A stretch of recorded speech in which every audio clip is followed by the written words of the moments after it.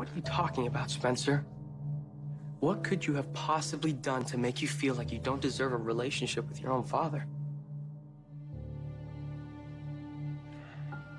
Look, I have known you a long time. I've seen you at your best.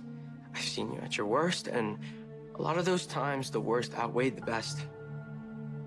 But I hope you know I'll always be there for you, no matter what you've done.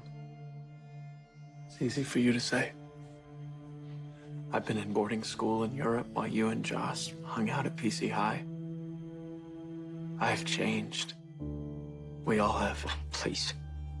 If you want to make a list and compare the terrible things that we've done, trust me, I'm in no position to judge. Yeah, you might not. But Trina, she's a whole other story. Yeah, I mean, but who says that she has to know? Can you really make that promise? And what about Jocelyn? The three of you are pretty tight. They only have to know what you want them to know. Okay.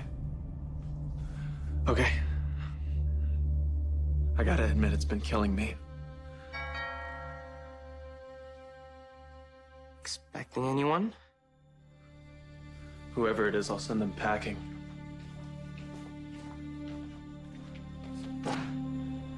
Surprise!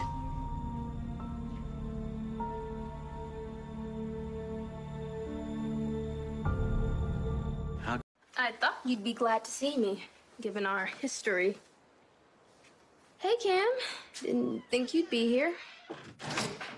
Why didn't security tell me you were arriving on the launch? He remembered I had VIP status from your party. Knew I'd always be welcome. Am I interrupting? Cam and I were just catching up. Of course, I'm always happy to see you, Trina, but why didn't you call first? Good question. I need to show Ava these documents before she takes off for Bora Bora with your dad. Ava's not here. Neither is my father. Sounds like you should be looking for them at the airport. Yes.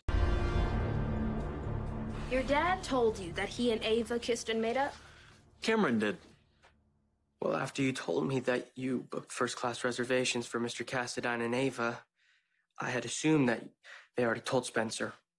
Well, Ava already told me, and she was so excited. I should get this. It's not your dad, is it? I think that he's too busy flirting with Ava to remember that he even has a son. Privacy, please.